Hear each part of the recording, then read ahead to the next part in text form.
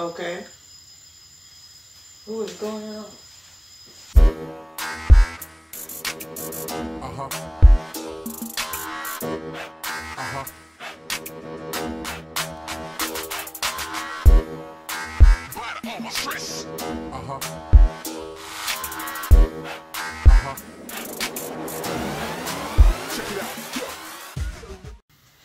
Hey, happy people. So today we are going to be making pot pie. I know spring is coming in and pot pie is usually made during the colder months, but because I like to have pot pie with fresh garbanzo beans in it to replace the peas, and I only have access to them like usually early spring, so I usually make my pot pie then. So we're just going to make pot pie today. I don't care how hot it is, but it's not that hot outside. First we're going to start off by making our crust. And I have 3 cups of spelt flour here. We're going to be using the food processor to make this today. So let's just get started.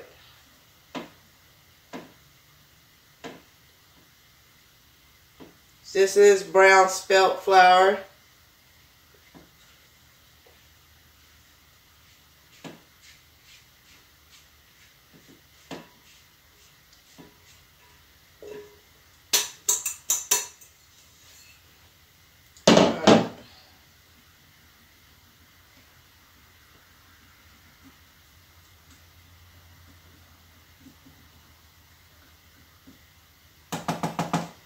And I got a teaspoon of sea salt. Just going to pour that in there.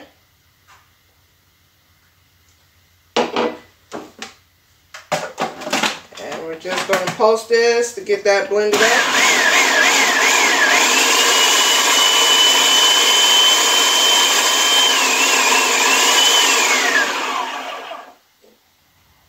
Alright, now I have 3/4 of a cup of this is quinoa milk today, and 1/2 of a cup, ingredients right there, 1/2 a cup of grapeseed oil, and we're going to mix that together before we actually pour it in here.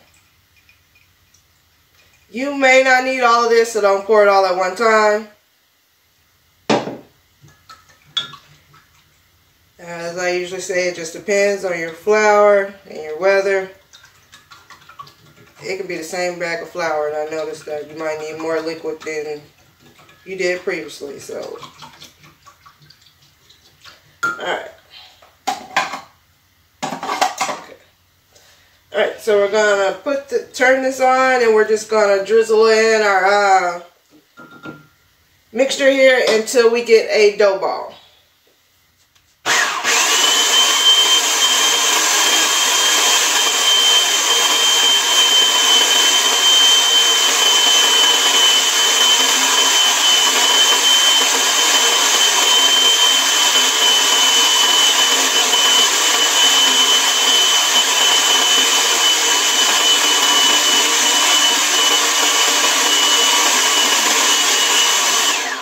Stop there and then check it out. Starting to get crumbly there.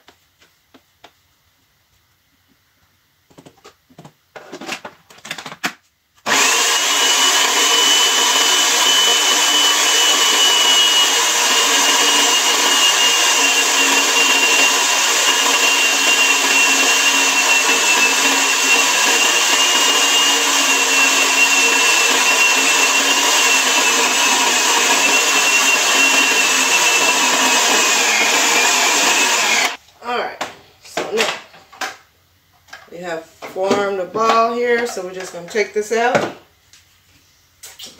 and knead it a little bit, which is not something I like to do.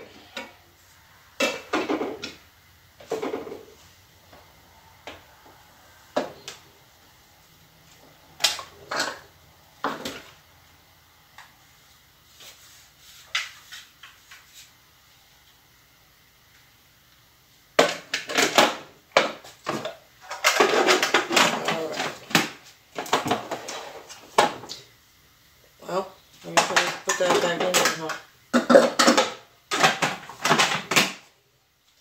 Alright, so we're just going to knead this Get us a nice ball here, get everything all put together.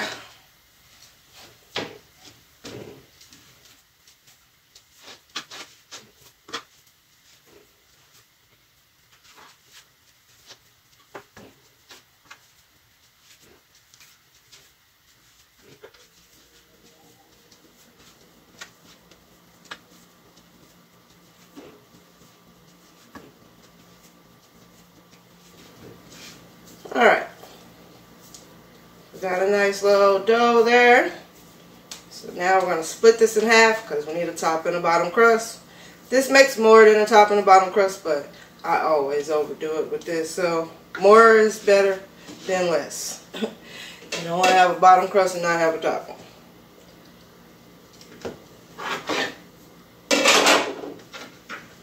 Alright, put one piece in there. Now we gotta roll this out. Rolling. One of the other reasons why I only probably make pot pie like once a year. Alright, I didn't bring any extra flour.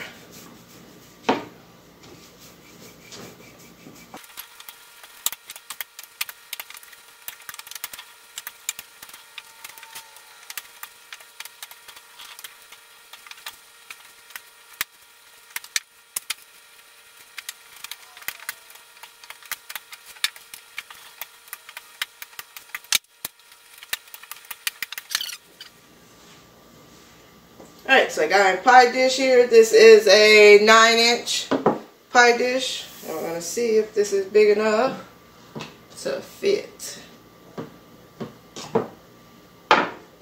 It has already been oiled with grapeseed oil. Sorry, didn't tell you all that.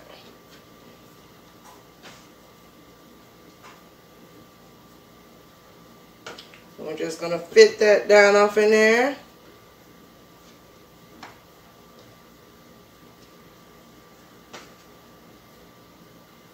And what do you know, it kind of fits.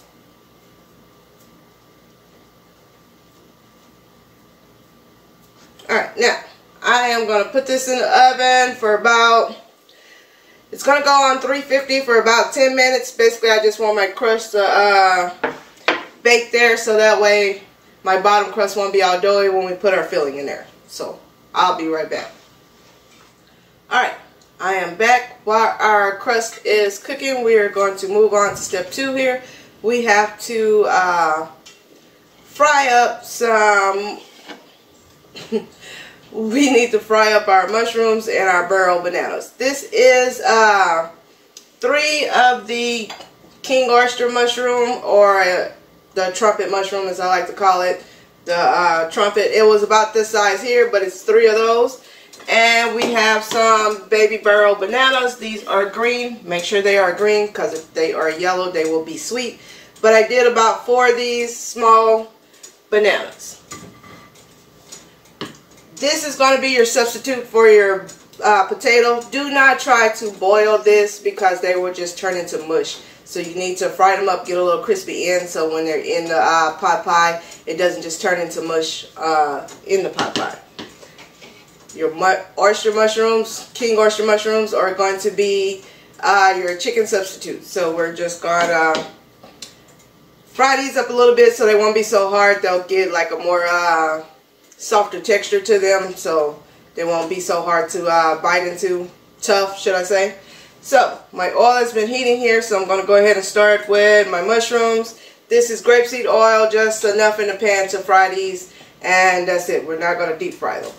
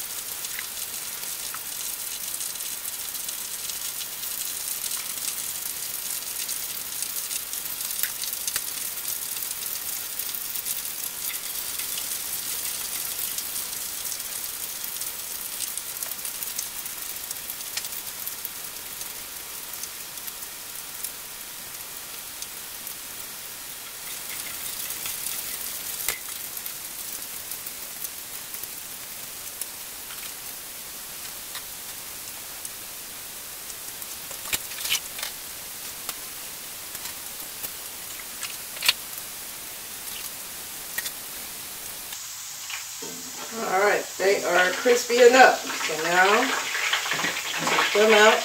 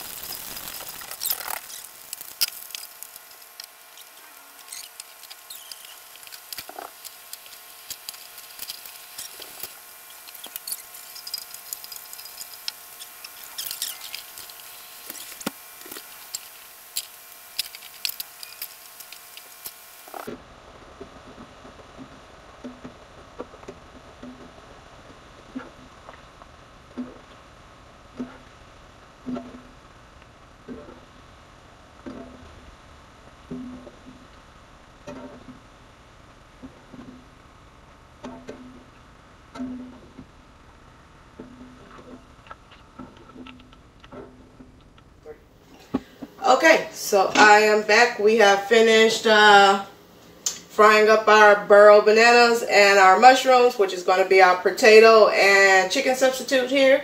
So now we have to move on to making the rest of our filling. And I have a pot here, and I'm going to use my alkaline butter. I do have a video for that. I will link it in the cards after the video. I really don't know. This is probably about 2 tablespoons, maybe a tablespoon and a half. I'm only going to use about half right now. Tablespoon and a half, let's just say. We're going to let that melt down there. And while that's melting, I'll run the ingredients here so you guys can see what it is with the measurements.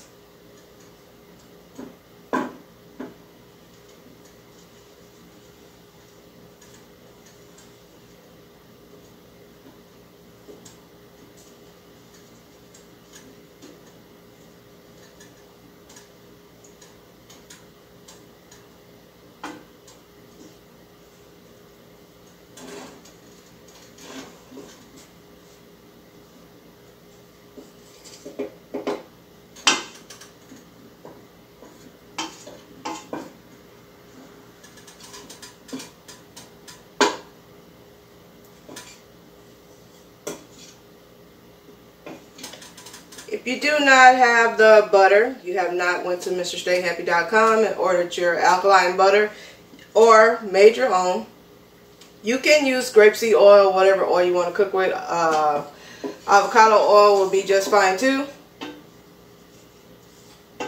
Alright, so our butter has melted, so now we're going to go ahead and start adding our ingredients. We're going to start with the fennel. I usually use fennel bulb, but I have already used the bulb and all I had was the stalks. So I'm using the stalks this time. This is your celery replacement, but fennel is kind of tough, so you need to cook it first because it's going to take a little longer than the rest of the ingredients to cook. So I started with the fennel first.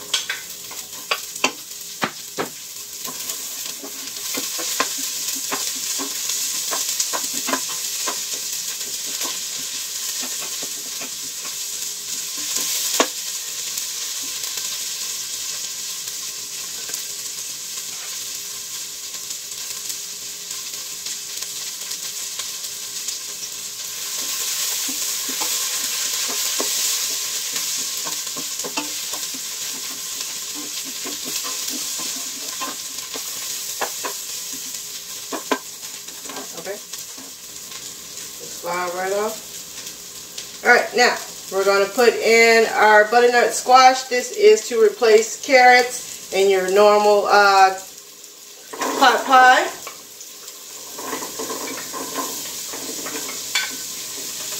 And why my pot keep moving? It doesn't like to be still.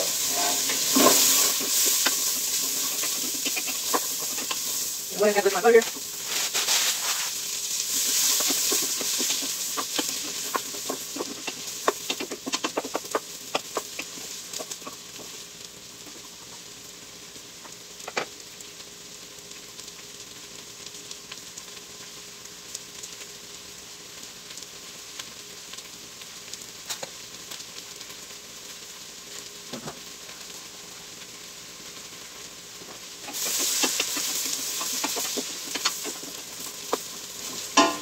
Alright, so now we're going to go ahead with the rest of our vegetables here. We have button mushrooms.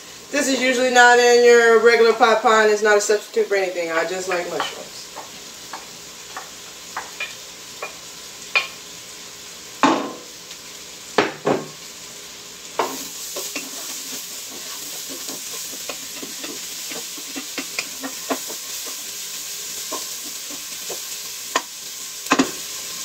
Got some yellow orange bell pepper. Again, usually not in your pot pie.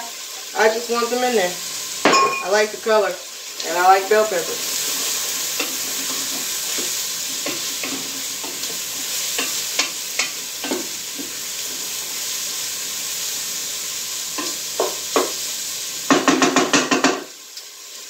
Got some shallots here.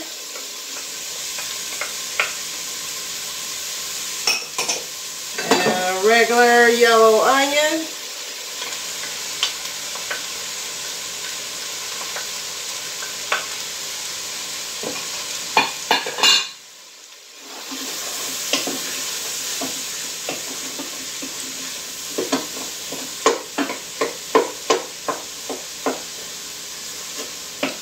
If you notice that your vegetables are starting to stick, go ahead and add some more butter or oil, or you could even use your veggie broth.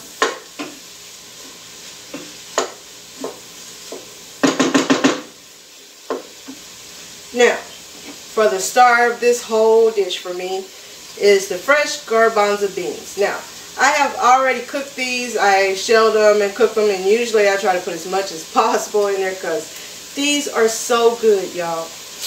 Look at these.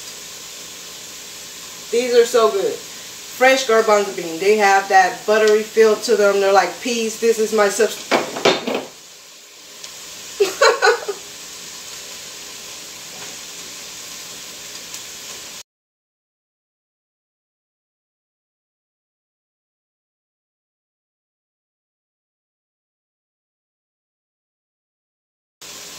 Alright, so that hurt my feelings. Like, hurt my feelings. I love fresh garbanzo beans, and the fact that I just spilled like half of the ones that I was able to obtain on the floor. Alright, so I was going to tell the story of, usually I try to put as many as I can in here because, like I say, I love them. But when I got to the store, they did not have that many, and it's only around spring that they have them, so I don't get to have them all year long, and I just wasted half of what I had on the floor. But let's continue. I don't even want to finish this now. Garbanzo beans, fresh garbanzo beans. I did shell them and put them in just a little water and sea salt and boiled them till they were soft, because they are hard when you first get them.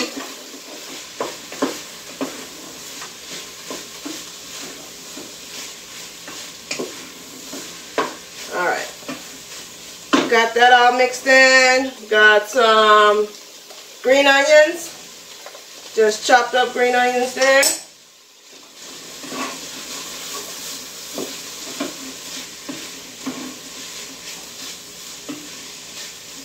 Starting to smell amazing already. Now this is just sprigs of off of the fennel stalks, the sprigs that are at the very top. We're just going to add some of that in there.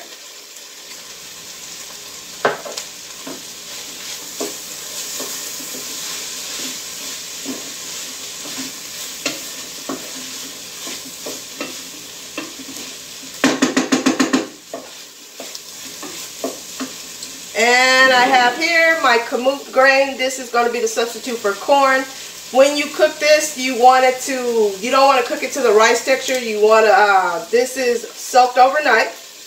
Now I'm thrown off because All I keep thinking about is my garbanzo beans are gone.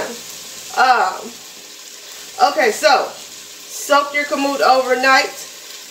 Then I cooked it in spring water and salt for about 20 to 30 minutes, but just until I got like a corn-like texture to it, like that pop feel to it, not the rice texture, which is up to about an hour. So this is going to be our substitute for our corn.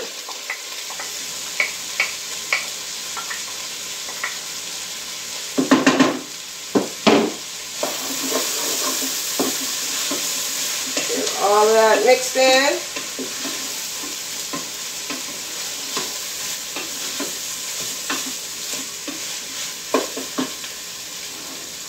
Now, we got some dried cilantro here. Usually I would have fresh, but I didn't think about it. Like, I didn't think to get some fresh. So we're going to use dried cilantro here.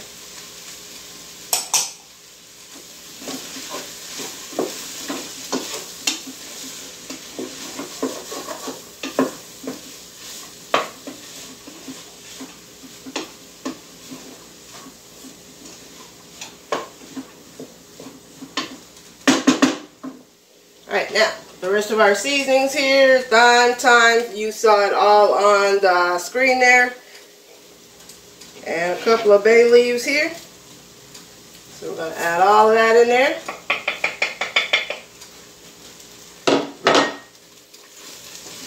Give it a nice little stir.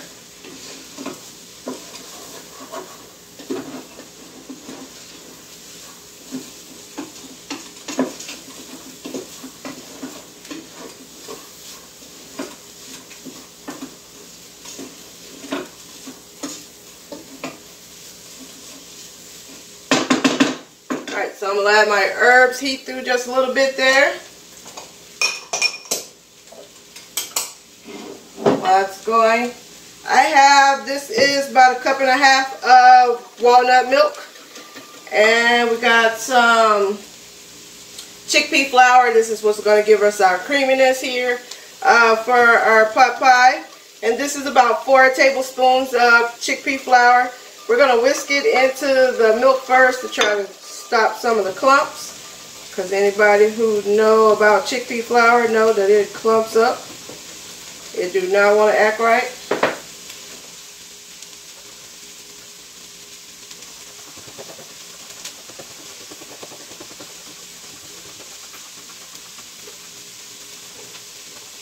Alright. Nice good stir. We're starting to stick here, so definitely need to put some liquid in here. Alright, so we're going to add this first.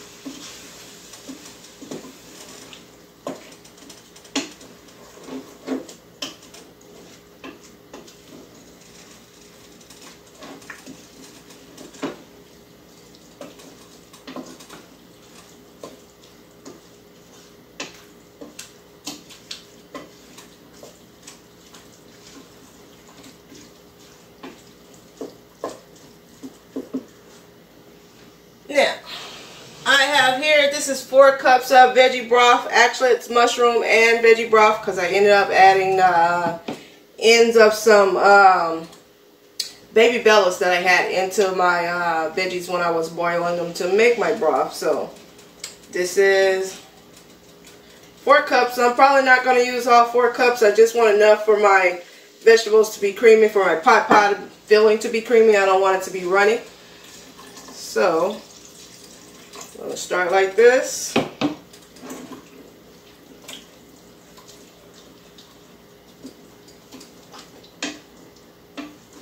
Give my chickpea flour time to thicken up here before we add any more broth, see if we need any more.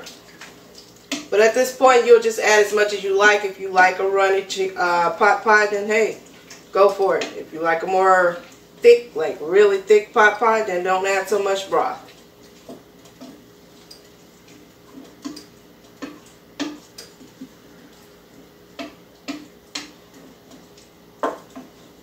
Alright.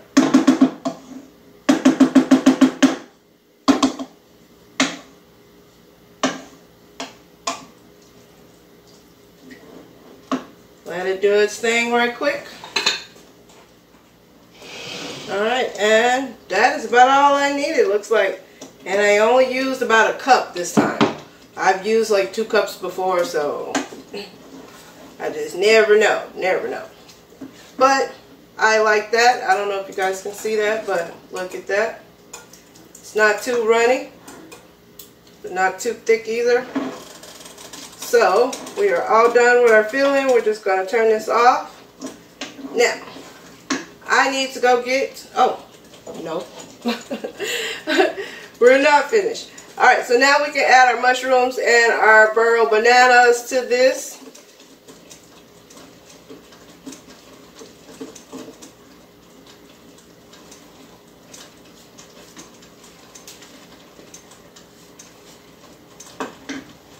Someone on the floor. I'll eat those too.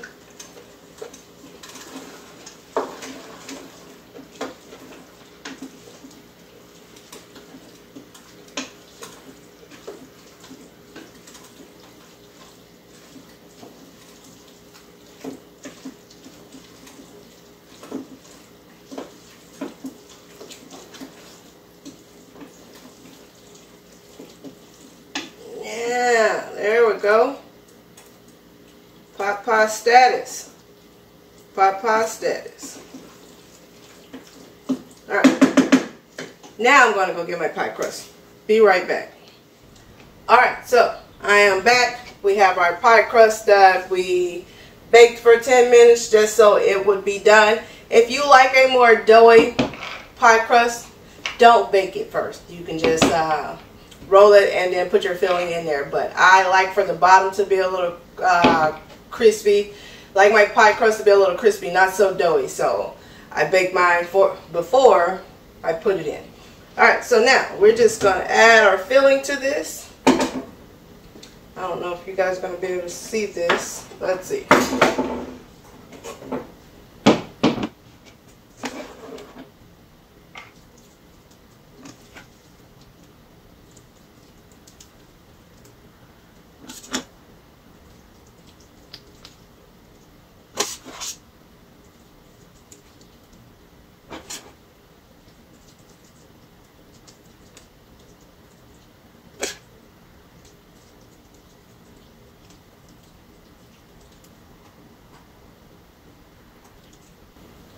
Now, just going to add our other pie crust here. I already rolled it out.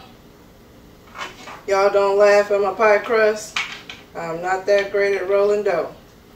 So, press it on there, and now I'm just going to fold it under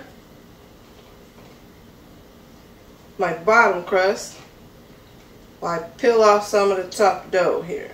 The pieces are too much. Guess I could fold them in.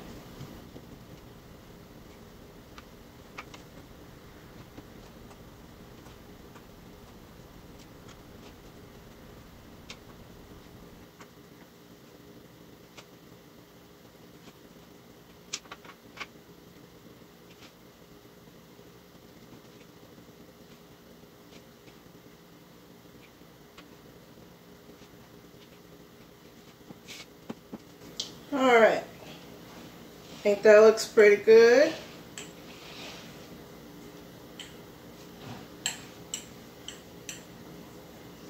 Alright, now I have a little aquafaba and some grapeseed oil here, and we're just going to brush that on, keep it from drying out so much, and see if we can get a nice brown color on there.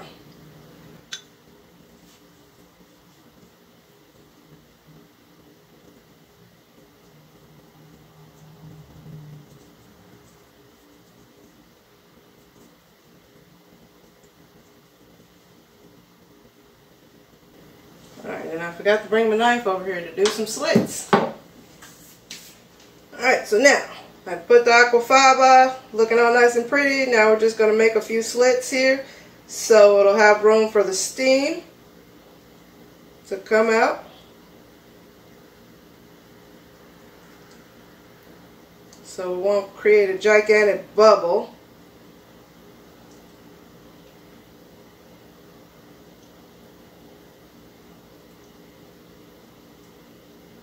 Alright, and there we go.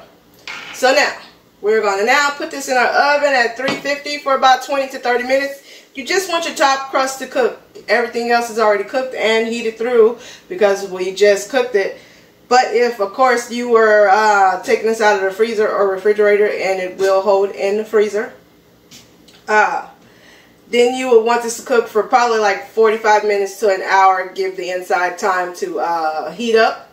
But this is only going to go in for about 20 minutes, maybe 30. I'll just keep checking it because, of course, as I see if it's the top is drying out, I'm going to just brush it again with more of the aquafaba and the grapeseed oil. But just until I see it bubbling through the slits there, and I know it has heated all the way through and the top has cooked. So, be back in about 30 minutes. Alright, I am back. Our pot pie has cooked all the way through. As you guys can see, nice brown crust there. Got a little darker on there, but that's good. Looks pretty flaky. It is not hard. As you can see, it is still bendable. Alright, so now let's get into cutting this bad boy. Where do I want to cut it at?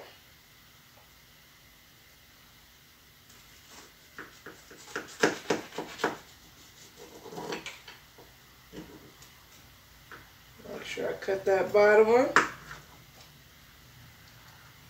Cut myself just a little piece here.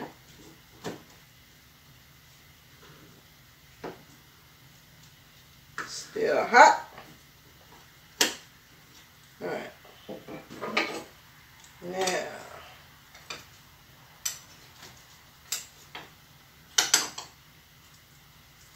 Woo. Well.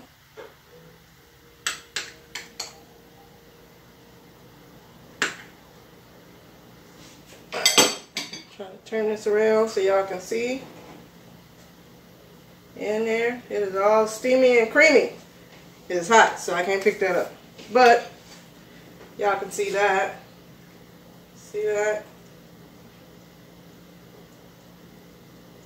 All creamy there. Now that's a pot pie. Alright, so now let's just taste this here. See, our bottom crust is not so hard, even though we did cook it beforehand, but the fact that the juices from the filling itself. Alright. It's hot. There's a lot of stuff that holds heat in there.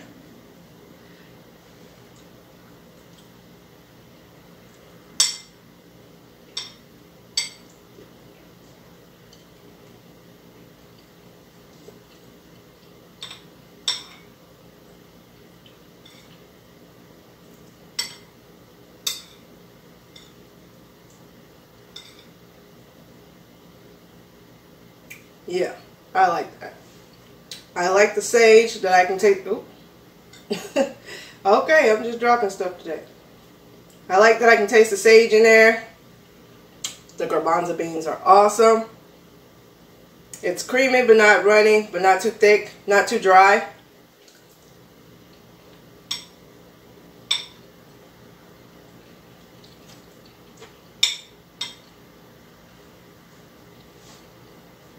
The trumpet mushroom, the trumpet mushrooms definitely give you that meaty texture there.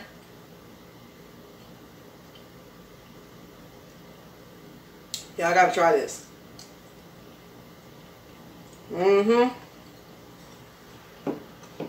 Alright. This is awesome. So awesome. Wish y'all could be here to eat it with me. Alright, so I'm going to run the list of ingredients right here once again because it was a lot of stuff and it was a two-parted there. So, as that's going, I'm going to take me another little bite here.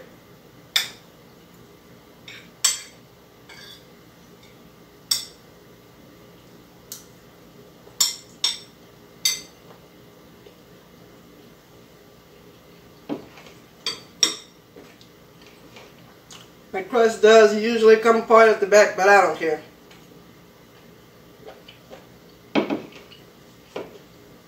That's just because I do a bad job of folding it. Alright, so that is it. Now you know how to make alkaline pot pie. No problem. If you wanted it to be more of a beef-like pot pie, then I would substitute the trumpet mushrooms for like portobello mushrooms, or maybe some dried mushrooms first and then rehydrate them, but not all the way, so they would just get that beef-like texture to them. And I would use the no-moo bouillon instead of the cluck cluck chick bouillon. And if you don't know where to get those, you can get them at MrStayHappy.com right there on the screen. There will be a link in the description box to that where you can get all your alkaline seasonings so you can make all these incredible dishes and put some flavor in your life, you know. That is it. Don't forget to like this video.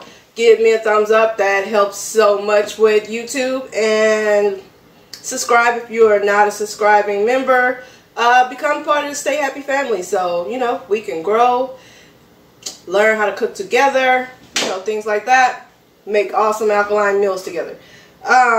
Share so other people can see how to make alkaline meals too, so they can see how easy it is. Some of them are not so easy, but still know how to substitute and make your regular comfort foods that you are used to. What else? Hit the notification bell so that way you know when we drop a video, because as you see, they're getting kind of sparse now in between because a lot of stuff, busy. But so you'll know when we do drop a video, so you too can know how to make these alkaline meals. That is it. Starting to sound corny now. So until the next time, people, stay happy.